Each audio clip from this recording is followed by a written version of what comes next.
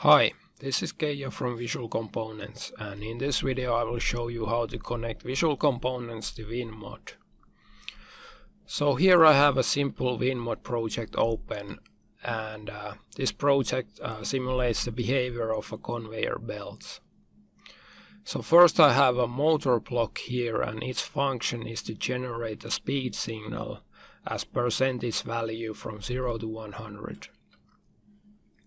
And as input I have two signals for the block.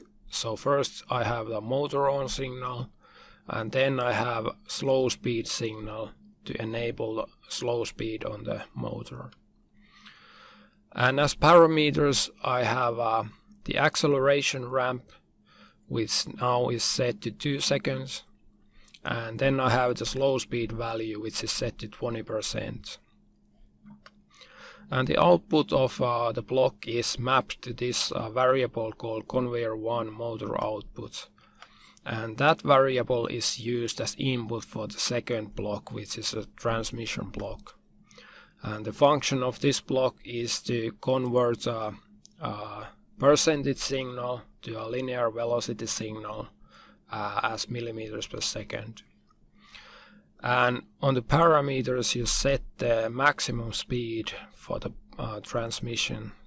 So in this case I have 500 millimeters per second. So you see that speed on the output when the input is at 100%. Typically you would get the input signals from a PLC. So WinMOD is usually used with a PLC. But in this case I don't have a PLC, but what I have instead is a simple HMI made on my WinMOD project.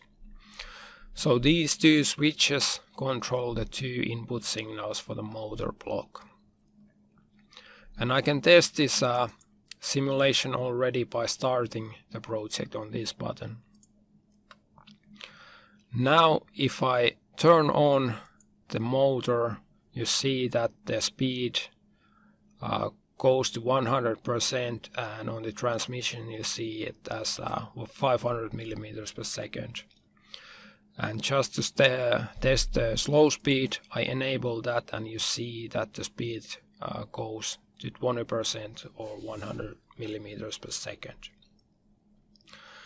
So the output signal from the transmission, which is mapped to this variable conveyor1 speed, is the one I want to connect to my visual components and use this signal to control my conveyor and its speed.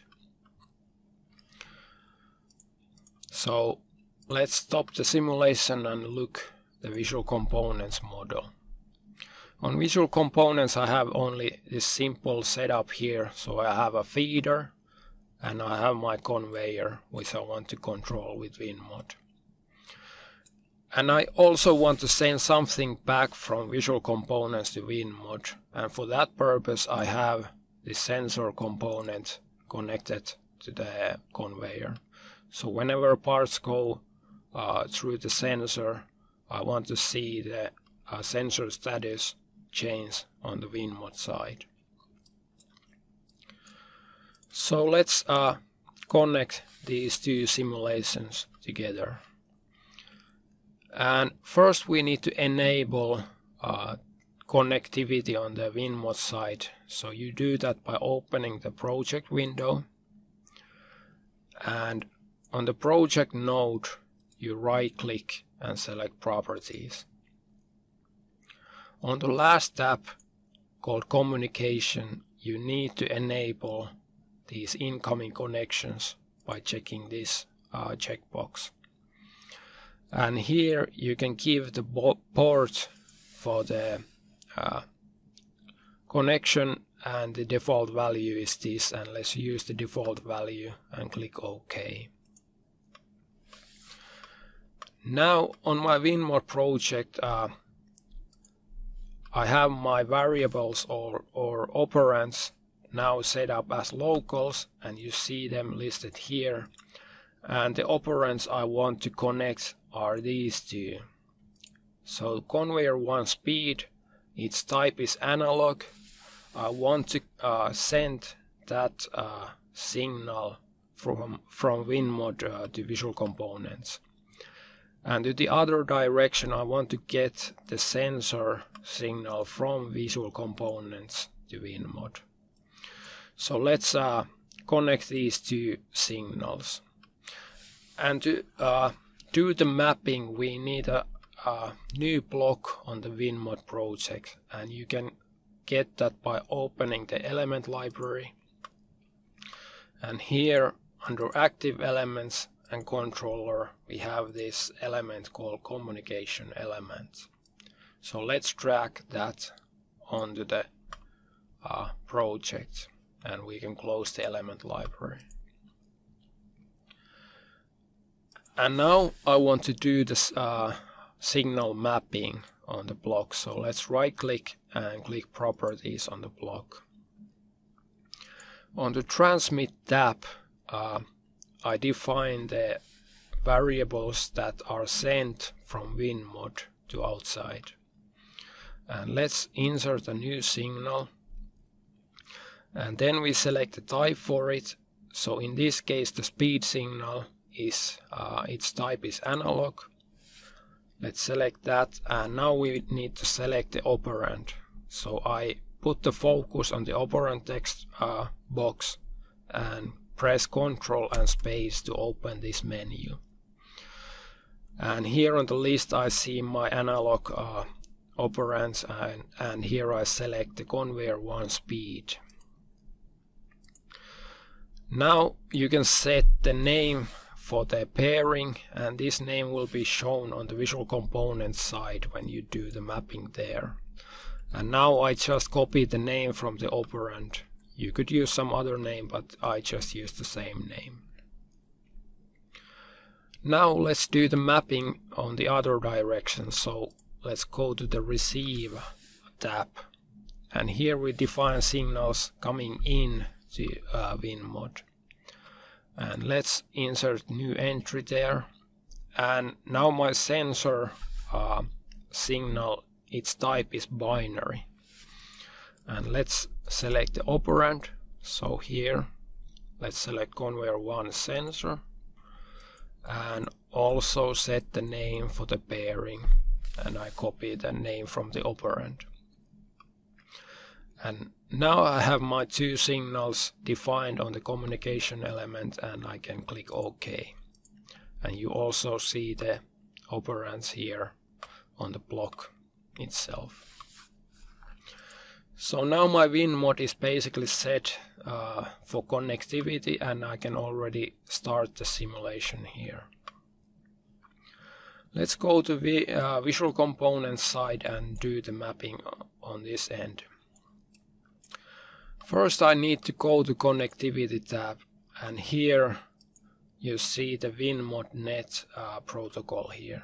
So let's click that and add new server under that protocol. By default you see the host name, and in this case I have the local host, and as port you see the default value is the same as on WinMod side, so let's use the default value. And now we can already test the connection, and you see that the connection is OK, and click OK and click Apply. Now we can already turn on the server and then do the mapping for the signals.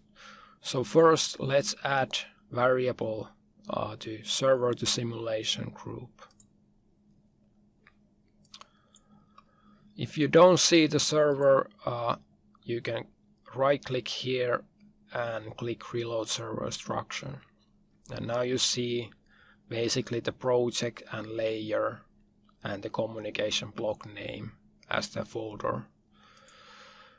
And under that you see two groups, so inputs and outputs. And under inputs you see the conveyors 1 speed, which we want to map to the conveyor component. And here on the Visual Components side, make sure that you have the behavior properties checked, because now we want to map this speed signal to behavior property. So on the conveyor component and under its behaviors, we want to use the path behaviors speed property to pair for this conveyor 1 speed. So once you have those two selected, let's click pair selected to make the mapping. And now let's map the sensor signal. So first I select the other variable group, so simulation to server.